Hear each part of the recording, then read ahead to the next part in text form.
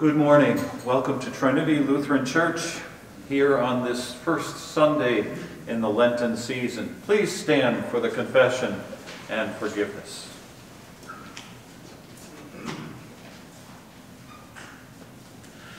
Blessed be the Holy Trinity, one God, the keeper of the covenant, the source of steadfast love, our rock and our Redeemer. Amen. God hears us when we cry and draws us close in Jesus Christ. Let us return to the one who is full of compassion.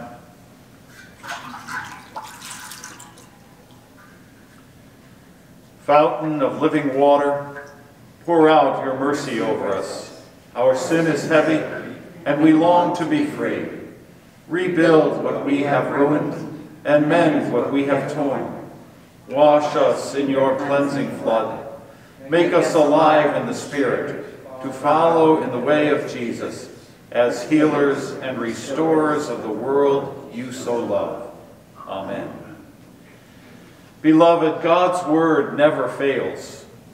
The promise rests on grace by the saving love of Jesus Christ, the wisdom and power of God.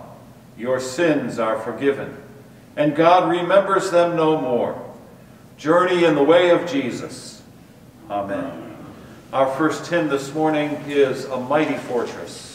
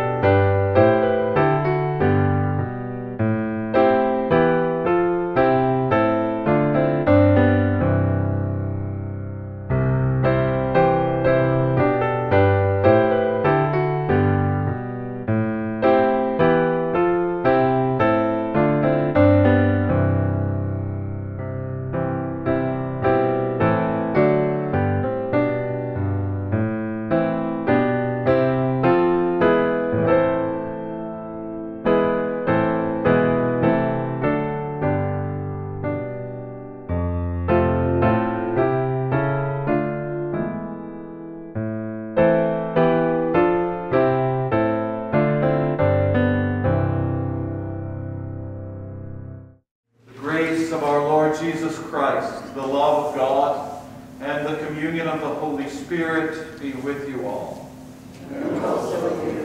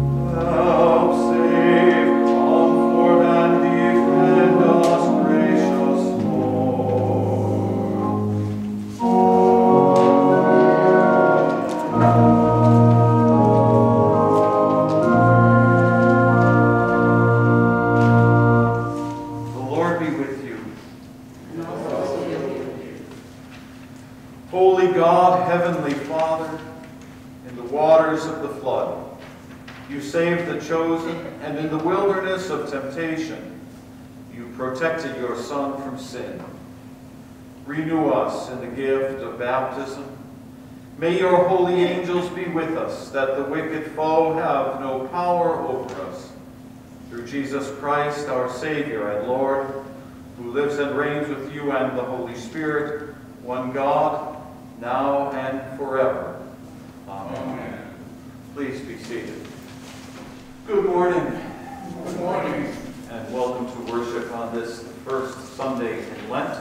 I have just a few announcements I'd like to share with you this morning. We did have our scavenger hunt this past week. I don't know if any of you participated, but everyone who did had a great time. So thank you to Sue for putting that together. Our youth and many of our families enjoyed that. So we'll look forward to doing that again, maybe in warmer weather next time. But it was a wonderful week. And with the weather that we had, it really gave people something to look forward to and to do together. Looking ahead to this week, of course, we do have our adult study here on Wednesday morning. We're looking forward to that. We're into about the 4th week of the book of Revelation. But there still is time to join us.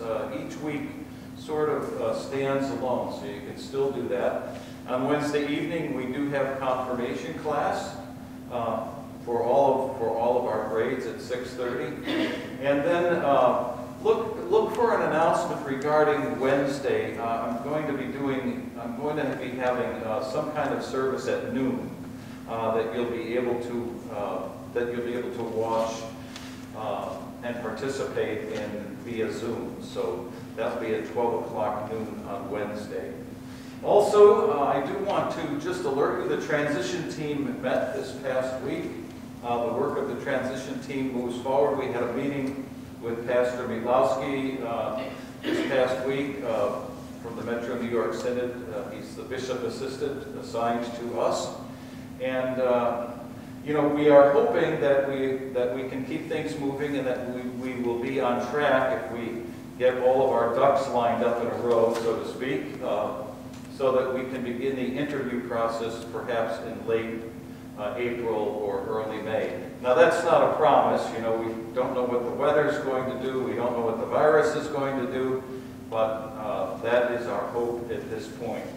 The thing is that one of the big pieces of information we don't have yet comes from a survey that you will be receiving in a very short period of time. when you see that survey in your email, it really is critical that you fill that survey out and get it back to us, because that survey gives us the information that will tell us what kind of associate pastor you think Trinity needs moving ahead. So we're going to want to know something about where you think the church is going and what you think is important. If you don't fill that out, somebody else gets to choose. So it really is important that we all do that work together. So that is something that is happening. And then finally, don't forget, those of you who are serving on our congregation council, that we will be meeting this Wednesday evening. And finally, thank you for the mission team for the work they did this past week.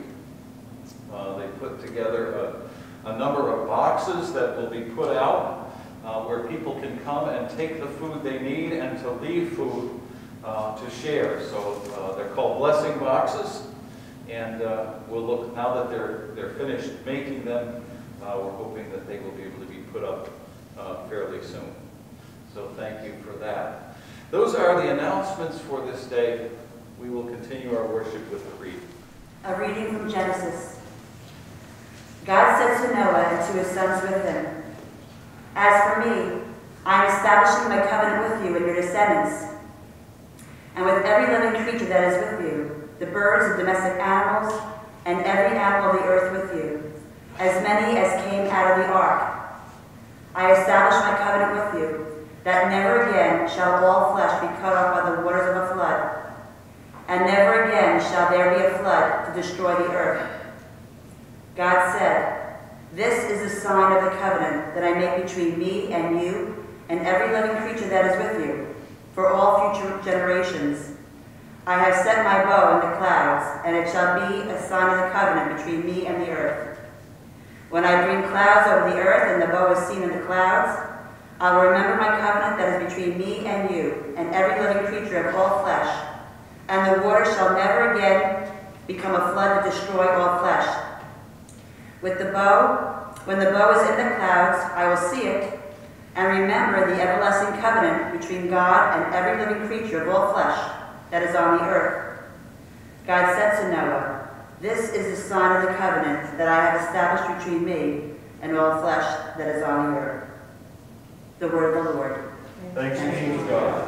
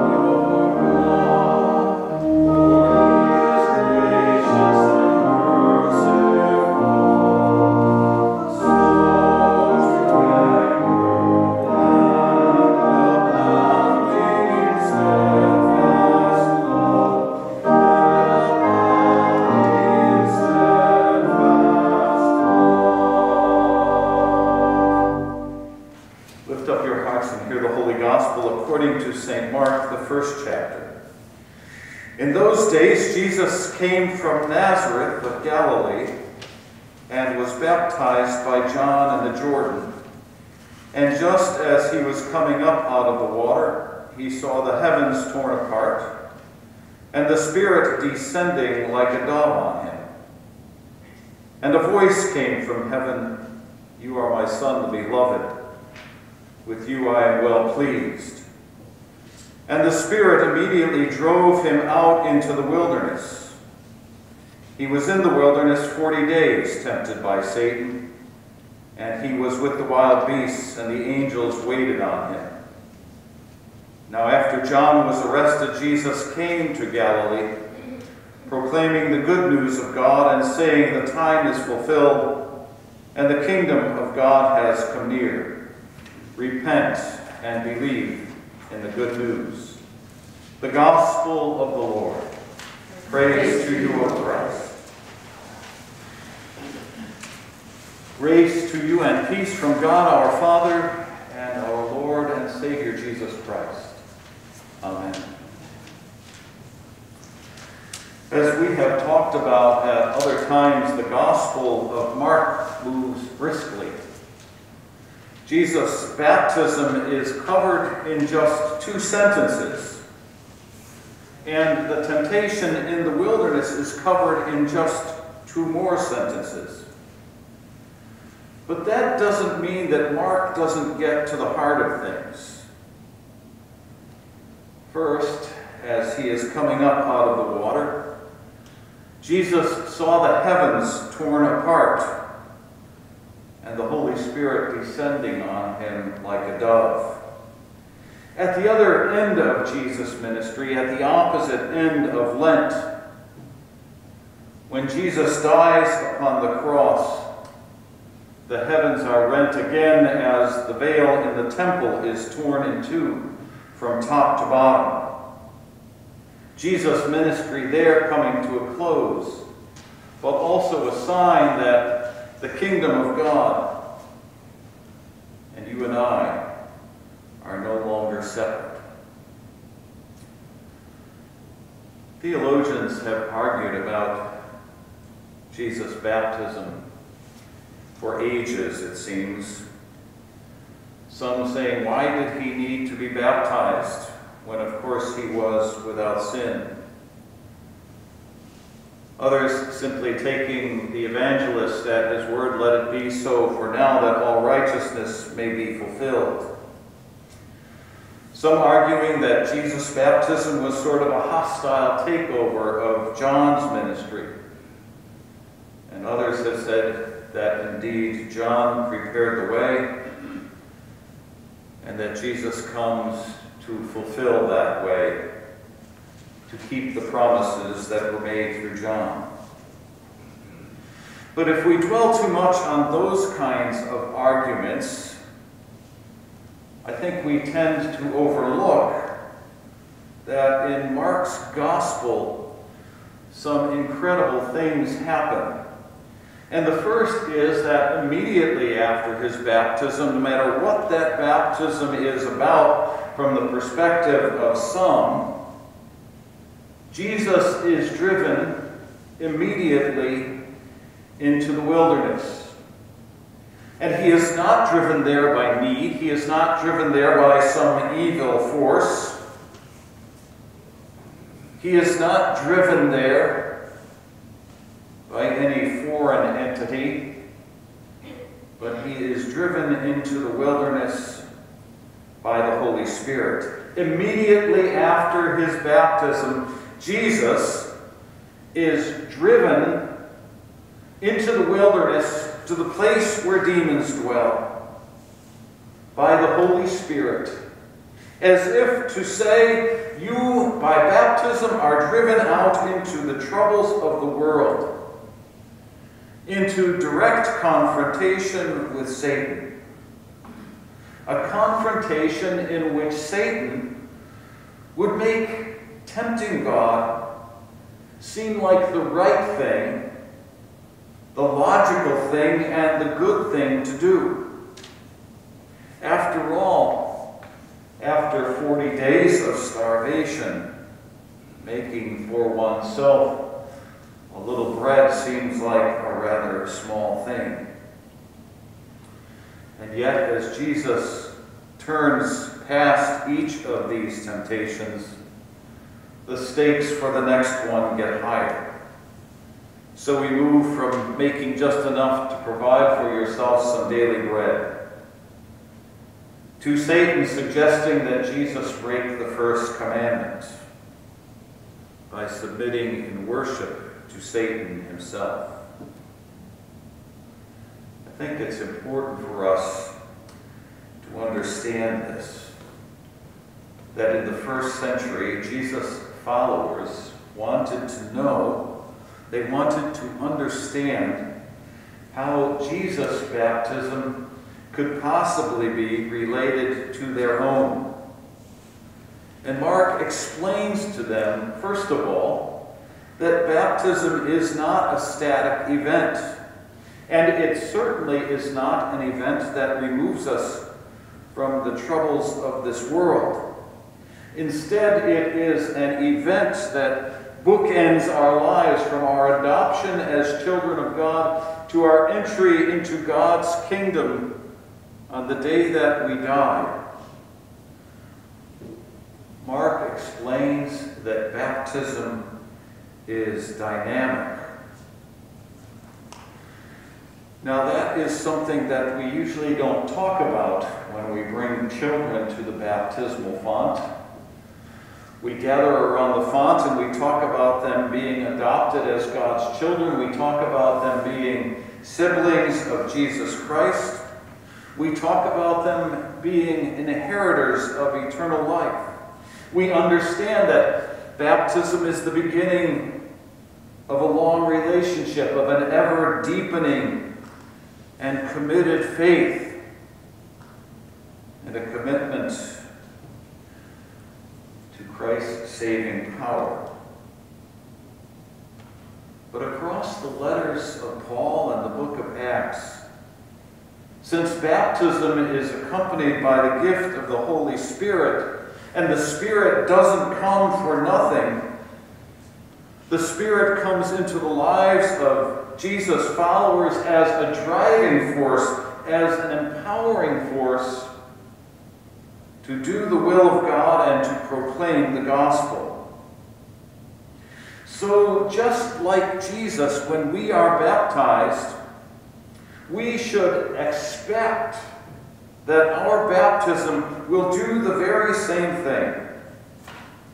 That by baptism, yes, we become children of God. Yes, we become brothers and sisters of Christ. Yes, we are inheritors of eternal life. But we are also to understand that we are thrust out into the troubles of the world, into the temptations of life, not to be swallowed up by them, but to resist them, to confront them, to overcome them, where we can to bring an end to them, so that the mercy of God reigns.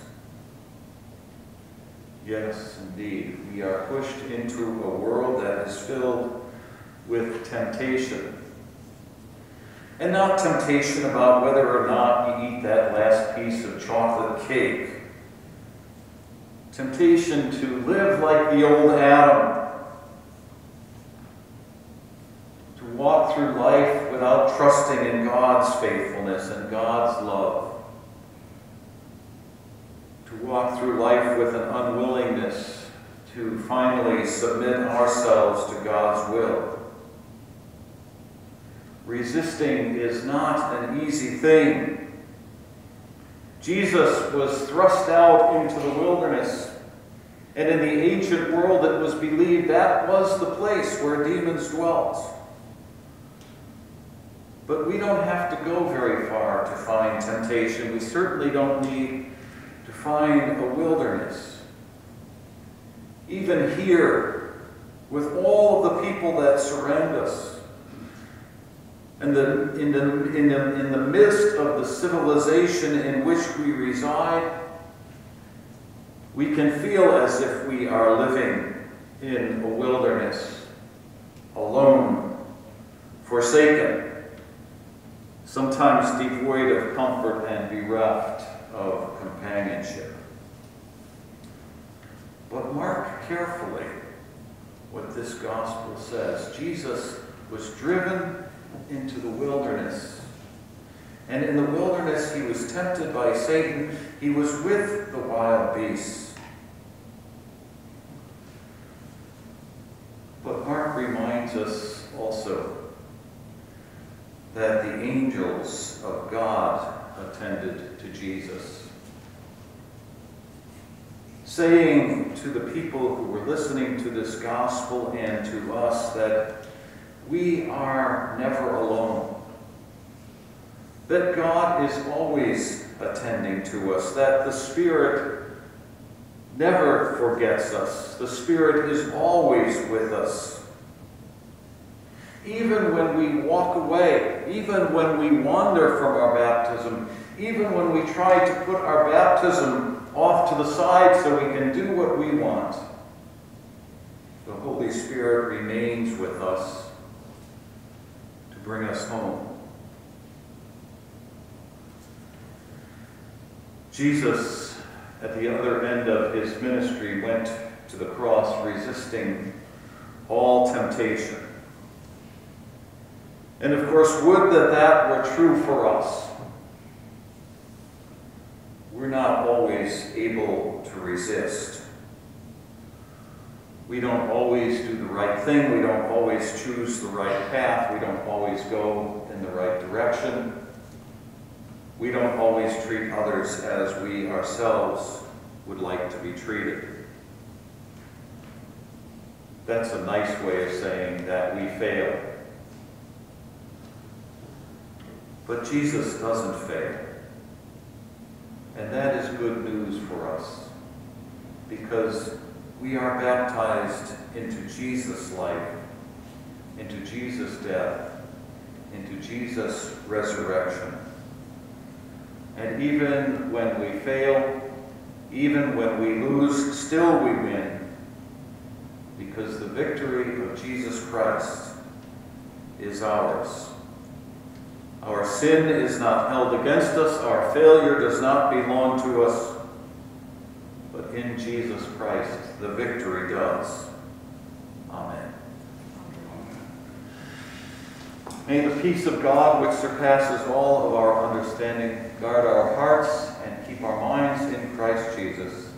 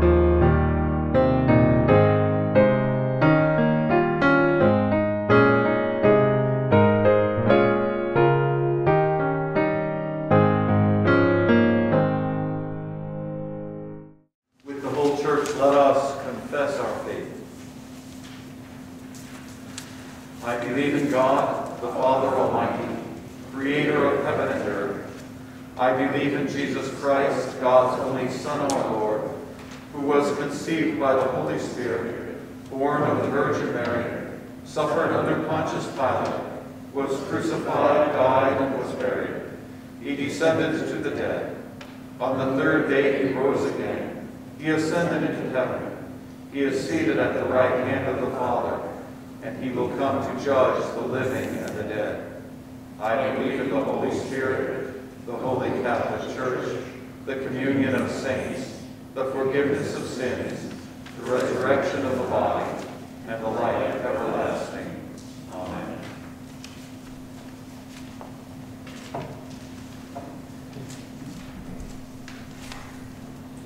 Relying on the promises of God, we pray boldly for the Church, the world, and all in need.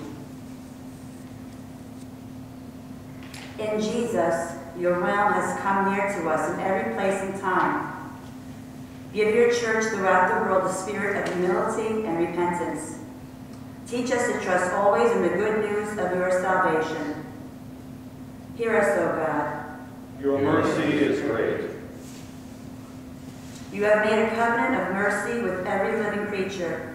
Protect all the earth's creatures from destruction, and help us to mitigate the damage our carelessness has wrought.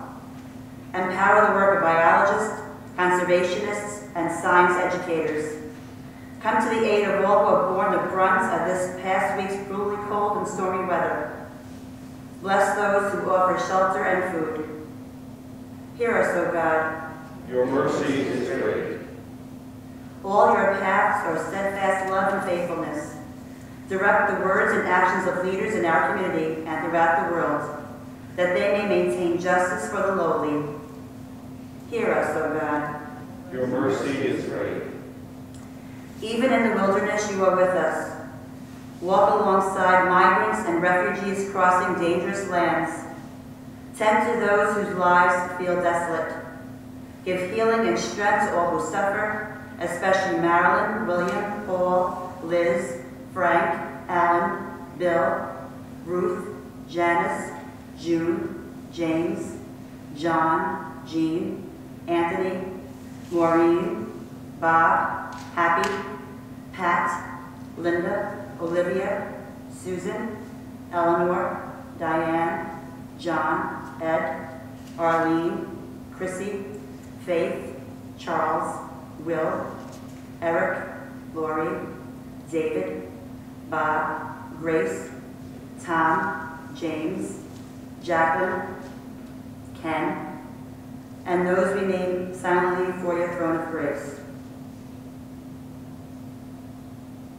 Hear us, O God. Your mercy is great. In the covenant of baptism, you claim us as beloved children. Nurture us in our baptismal identity and teach us to live within it for the sake of others. Strengthen this congregation's ministries of care and concern, and guide those who are starting their first communion classes here at Trinity next week. Hear us, O God. Your mercy is great. In the midst of things we cannot understand, we ask for peace and consolation for Connie and Charlie and their family upon the death of their niece Kathy, who entered the church triumphant this past week. You are the hope of all who trust in you. Hear us, O God. Your mercy is great. In baptism, you joined us to the death and resurrection of Jesus Christ. We praise you for all those who have died trusting in your faithfulness. Bring us with them to the fullness of your reign. Hear us, O God. Your mercy is great. We entrust ourselves and all our prayers to you, O faithful God, through Jesus Christ our Lord. Amen. The peace of the Lord be with you always. And also with you. Let us share a sign of peace with one another. Peace be with you.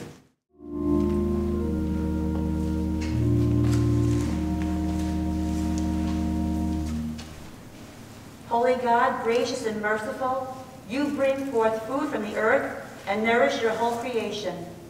Turn our hearts toward those who hunger in any way, that all may know your care, and prepare us now to feast on the bread of life, Jesus Christ, our Savior and Lord. Amen. Amen.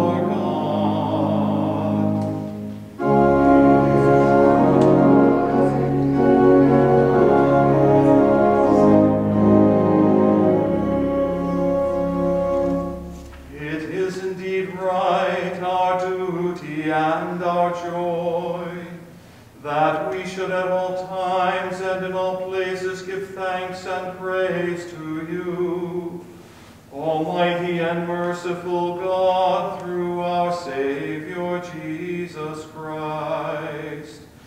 You call your people to cleanse their hearts and prepare with joy for the Paschal feast, that renewed in the gift of baptism, we may come to the fullness of your grace. And so with all the choirs of angels, with the church on earth and the hosts of heaven, we praise your name and join their unending hymn.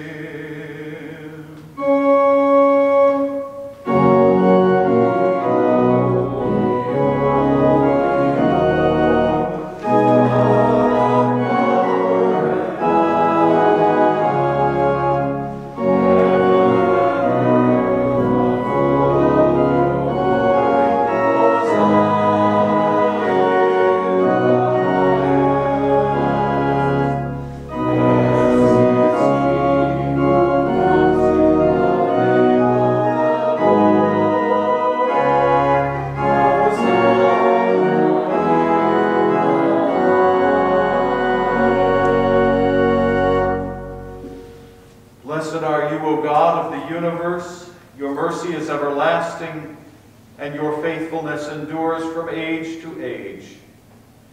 Praise to you for creating the heavens and the earth.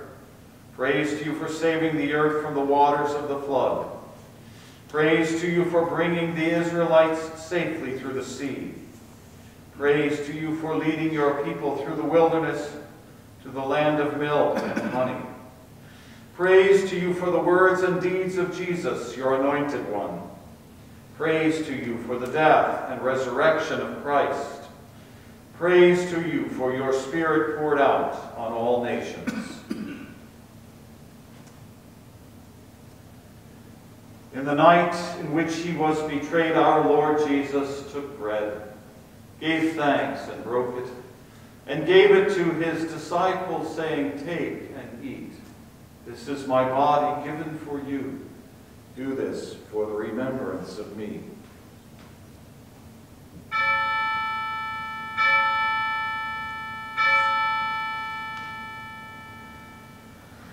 Again, after supper, he took the cup, gave thanks, and gave it for all to drink, saying, "This cup is the new covenant in my blood, poured out for you and for all people for the forgiveness of sin. Do this for the remembrance of me."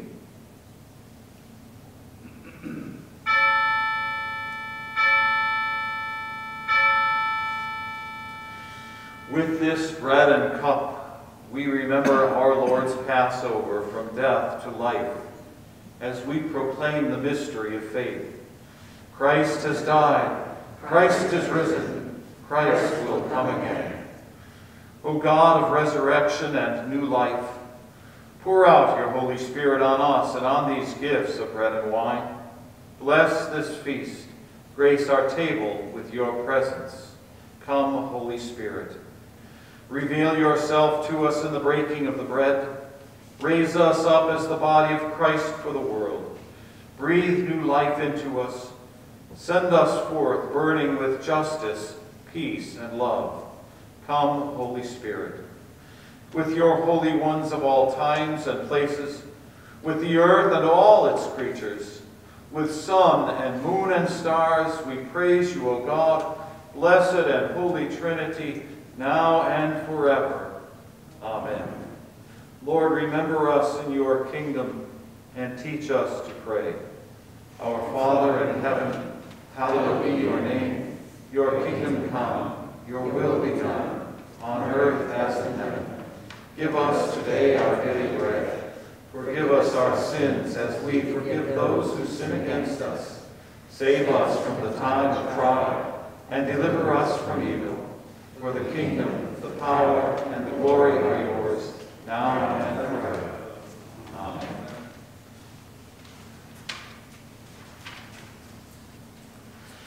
the gifts of God for the people of God. Thanks be to God.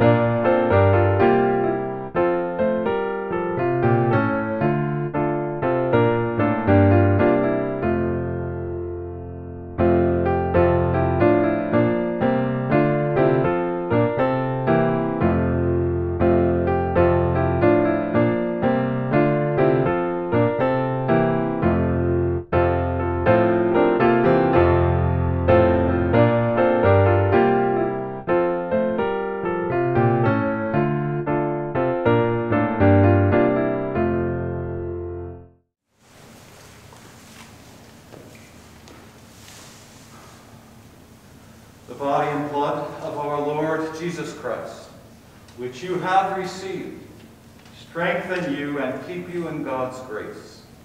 Amen.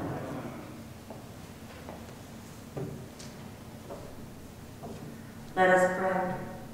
God of steadfast love, at this table you gather your people into one body for the sake of the world.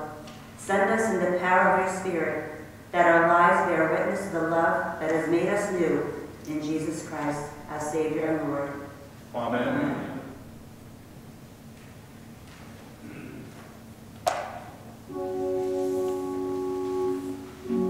As you go on your way, may Christ go with you.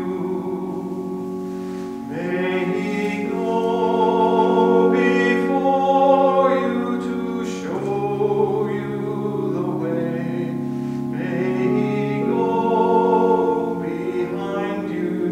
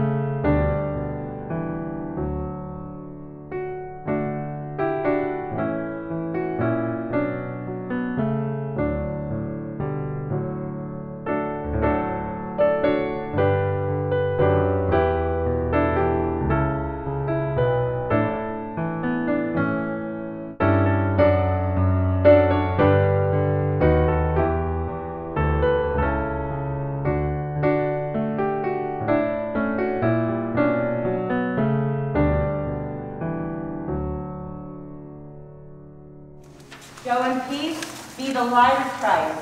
Thanks be to God.